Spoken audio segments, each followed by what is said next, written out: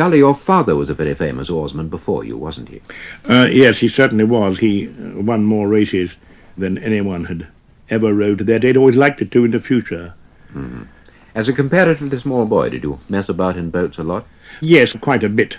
My father was extraordinarily sensible about it. He never tried to suggest that we should row. I went to see him row as a small boy, and I caught the bug, I suppose. That's really what it comes to, but he never suggested it at all. Yeah. He was a very interfering man normally. Now, you rowed at Eton, and then you went up to Oxford to Magdalen College. You rowed for your college. Mm. I believe you collected the Grand Challenge Cup at Henley Regatta in your first year at Oxford. Yes, we had a crew that seemed to really fall together under the leadership of a man called Horsfall, who had rowed for Oxford before the war. Which year was this? In 1920. This was the year of the Olympics, wasn't it? That's right, yes.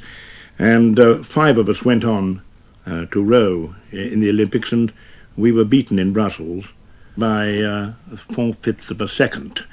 And I always think that perhaps if they had kept it as a college crew, it might have just made up that 4/5 of a second. We might have won. It had been the only time a college crew would ever have won the Olympics, I think. Yes. Nevertheless, you collected a silver medal, and the following spring you were in the Oxford boat. How many of your Magdalen colleagues were with you then? I think there were 2 or 3. You were in the Oxford boat for 3 years? 3 years, yes. And in your last year you were president? That's right. How many times did you win? The 21 and 22 crews were beaten, and we just won by 3/4 of a length in 1923. Now, when you came down from Oxford, you kept on rowing. Under whose colours? First of all, Leander, and then my last year, Thames Rowing Club. How many times altogether were you in a winning Grand crew at Henley?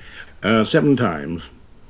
And there was one year you won the Grand and the Stewards' Fours. And that was the last year I was rowing, in 1928. Mm-hmm. I tried to get people to lug me over so that I could say that I'd been in a winning Steward 4. Everyone who'd tried had been completely unsuccessful. But on this occasion, in my last race at Henley, we got home by 2 foot.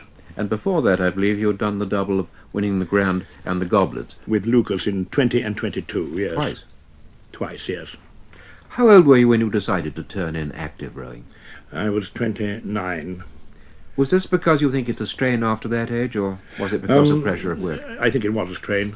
I don't think it was pressure of work. I used to take my holidays rowing. I never took time out of the firm, and veins started coming up on my forehead and that sort of thing, and I'd rather lost my will to win, so I thought it was time to pack it in. Mm-hmm. But you continued to give a great deal of time to rowing, as a coach, for example. Yes. You coached the Oxford crew on several occasions. Yes, in the 37, 38 and 39. And of course you did a great deal of regatta work and umpiring.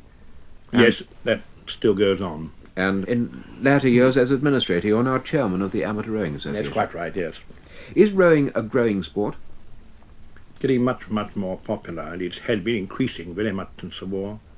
We are getting, thank goodness, a tremendous lot of help from the provinces, and they are coming down and sending real good crews, and I have no doubt that they will have a tremendous salutary effect on the whole of English rowing. Good.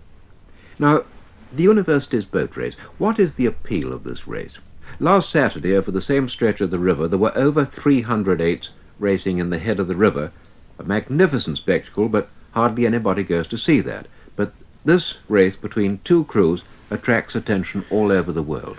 Why is it? I think it's really because people always prefer to see a race that is side by side and one which looks like a procession but which is in fact a time race. Yes.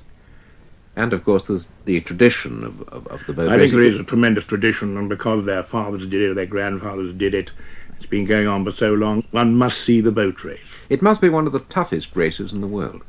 I think it's extraordinarily tiring. I used to be very tired almost for a week afterwards. They'd say nowadays because I wasn't trained well enough at all. It's a very tricky course. Yes. Occasionally, of course, one of the crews experiments with a new shape of boat or a new kind of blade. Yes, there have been a lot of these Italian boats now. I think they're jolly good, I do, and I think these spade blades are another improvement. I think spade blades make it much easier to row. You get a cleaner finish, I think. There are occasions when this kind of experiment can be disastrous. There's a story about you redesigning the boat in which you rowed in the pair or event for the goblets at Henley, coming unstuck, or rather the boat coming unstuck. Yes, my dear old partner, Lucas, always used to sort of start shaving away bits here and filing bits here and sawing bits here. Actually, it happened he had nothing to do with this particular accident. The stretcher gave way and went through the side of the boat, and green water started coming on. I'd lost my stretcher, which was rather difficult to steer and row, and we just didn't finish the course. We sank in the most spectacular fashion, just short of the winning post.